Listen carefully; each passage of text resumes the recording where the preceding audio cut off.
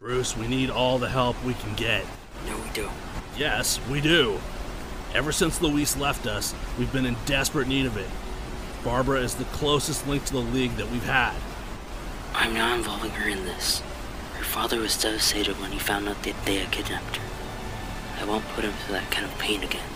This would be the end of their crimes. This would be the end of their antics.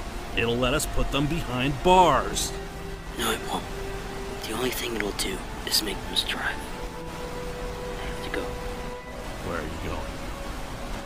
I have to see the commissioner. I still can't believe that those outlaws are still out there, even with some of my best detectives on the case. They're hard to follow. They never left a trace of anything for a long time. I'm sure we'll find them soon enough and put them away for good, so that nothing happens to the people of Gotham or to my daughter ever again. What did they want from her anyway? She didn't tell me anything about what happened when they took her. They just want some info on someone they're holding a grudge against. Interesting. Well, I'm assuming you have some work to do. Yes, I do. Who the hell are you? I'm Saint Doom. I work with Batman. You never told me about you. Huh. I wouldn't be surprised. I'm here to ask you for help. Help with what?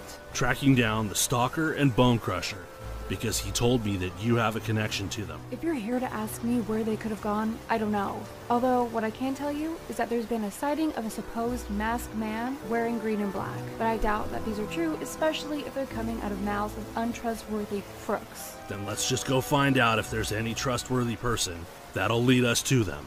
I told you to leave her out of this. I know, but Barbara told me something that might help us track those guys down. And what did you tell her? Well, ever since they kidnapped me, I've been trying to find them.